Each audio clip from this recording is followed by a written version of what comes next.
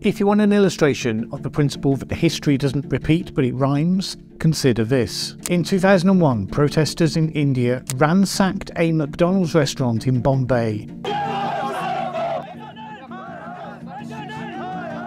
Hindu nationalists accused the company of secretly cooking its fries in beef fat, something that would be considered a massive betrayal of trust by the millions of vegetarian Hindus that they served.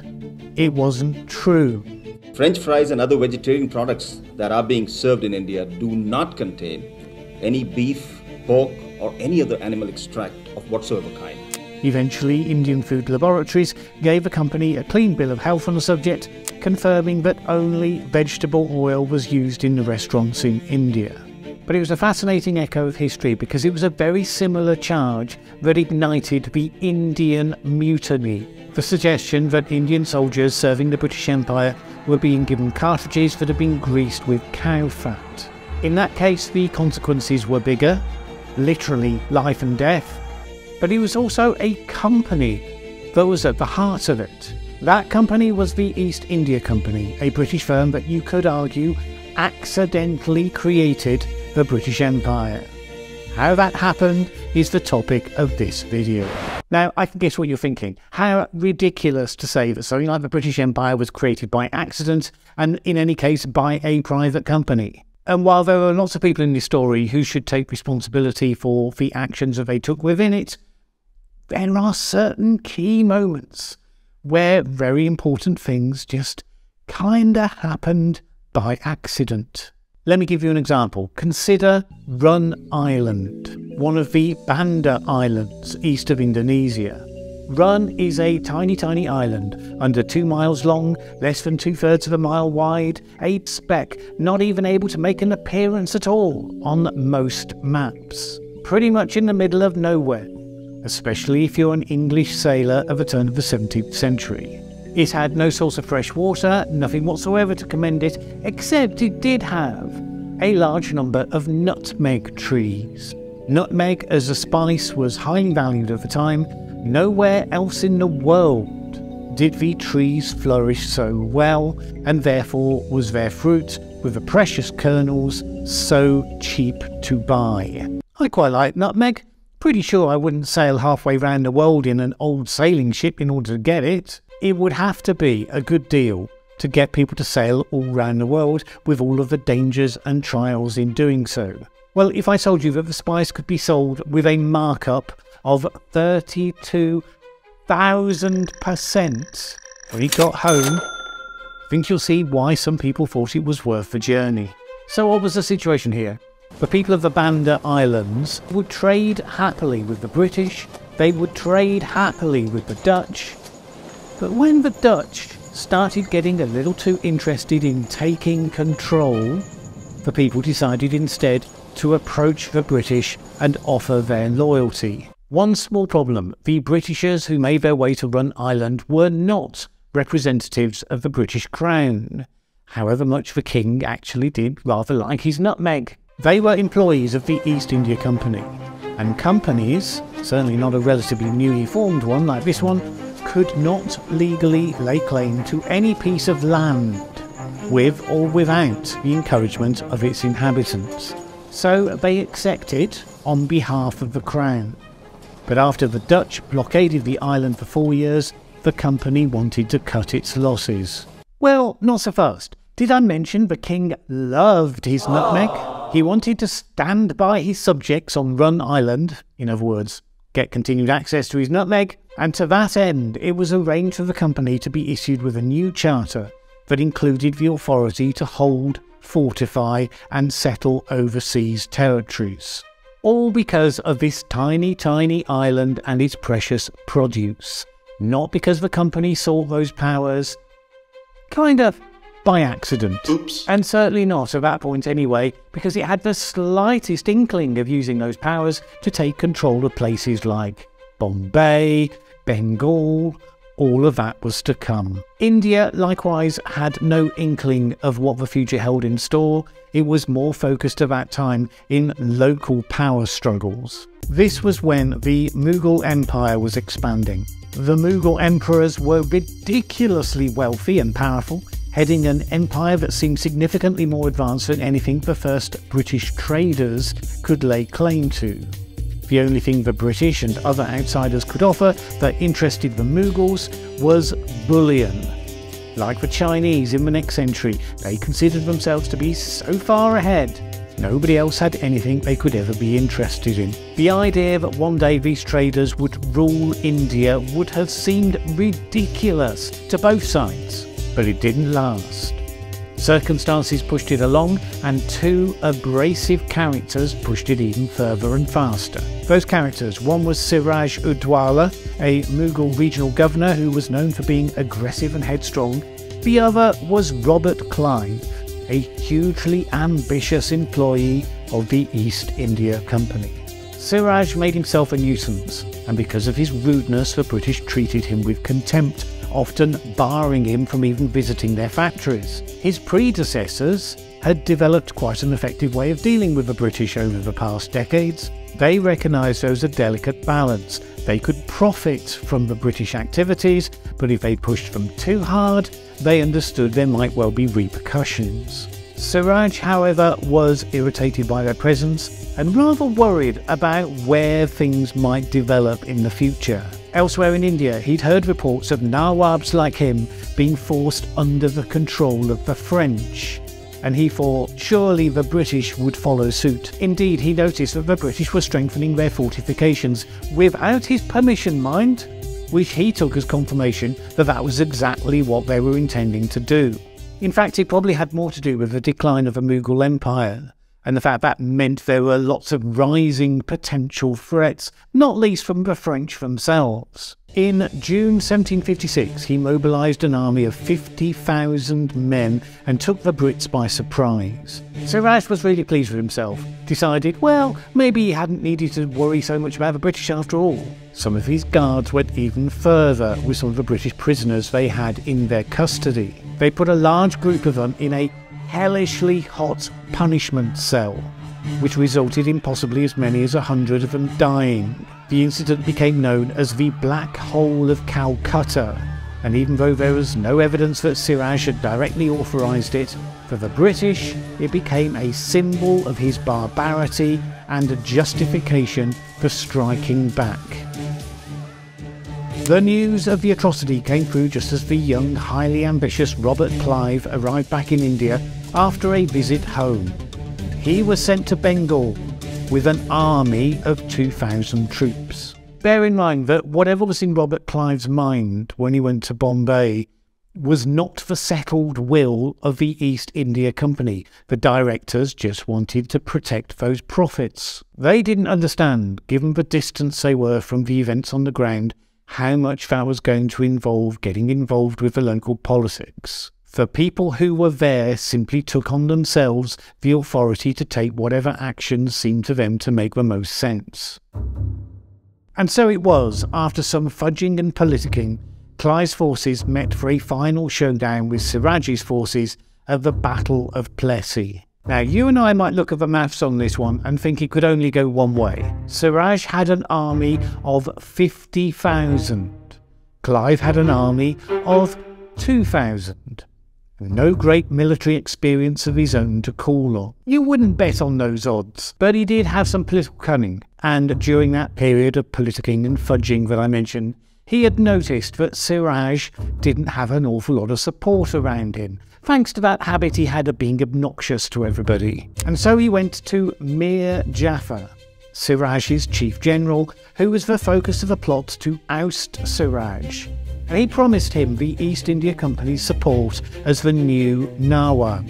With that understood, when Clive's forces launched their attack, Mir Jafar didn't provide a very vigorous counter, and Siraj decided to flee, taking with him just his favourite concubine, as you do.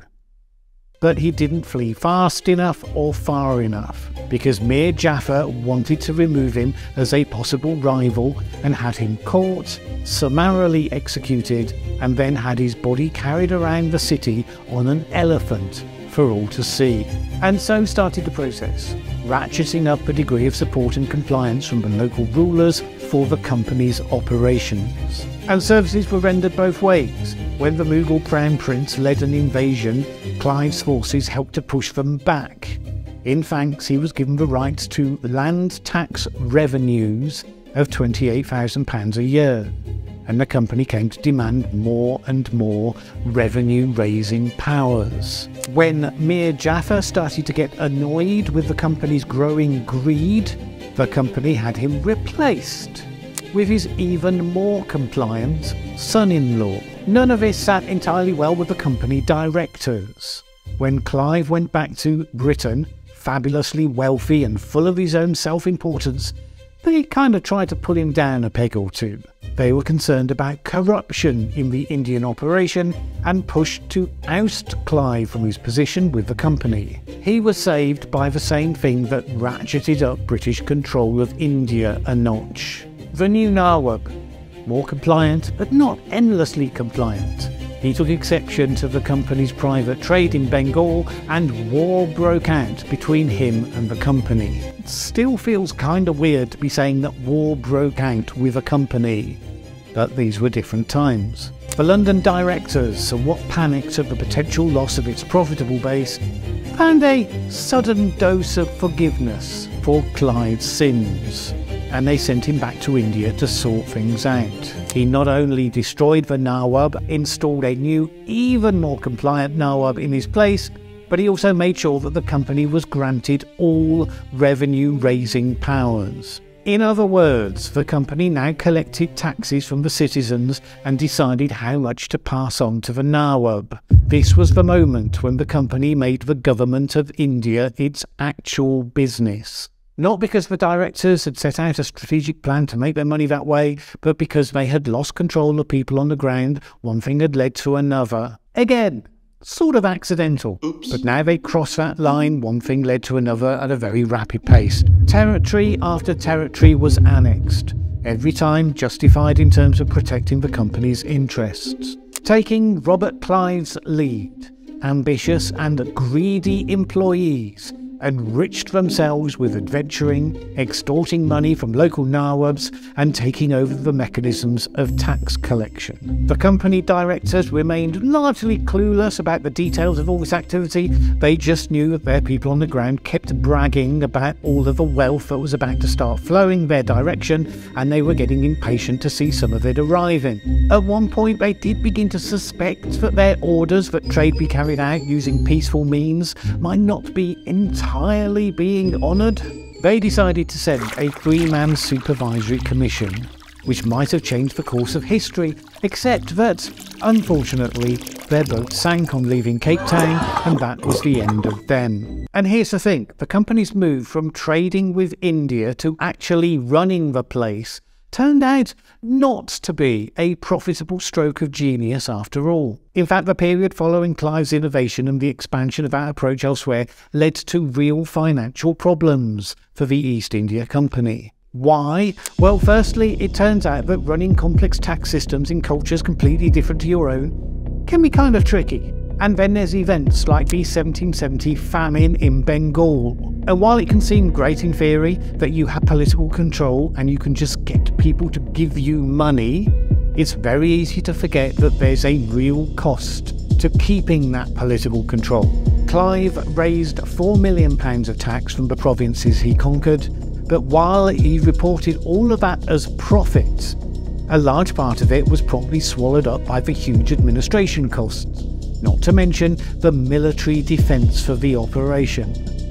Then, when you went to war to take another territory, that would eat up large amounts of your existing resources. Politically cunning they may have been, military skilled they may have been, economically literate? Yeah, well, not so much. Back home, the East India Company began to be buffeted by a succession of financial crises, and this huge, powerful enterprise became mired in debt. And then something else began to happen, one of the great ironies of the British Empire. From the 1820s onwards, the growth of moral sentiment amongst the British people led to growing levels of interest in how one should be dealing properly and fairly with native people. New ideas were taking root. The responsibilities of good government. Liberals, utilitarians, evangelicals all had their own ideas on the subject. For the first two, it was about the rule of law, education, free trade. For the evangelicals, of course, it was about saving people by converting them to Christianity. Evangelicals spread across India, and as far as most British people were concerned, this was doing the Indian people a massive favour. European laws and institutions and practices were also self-evidently superior. They thought that you were basically saving them from a savage state of superstition, and then it came to an inevitable bloody end. In 1857, some of the British noticed something strange starting to happen.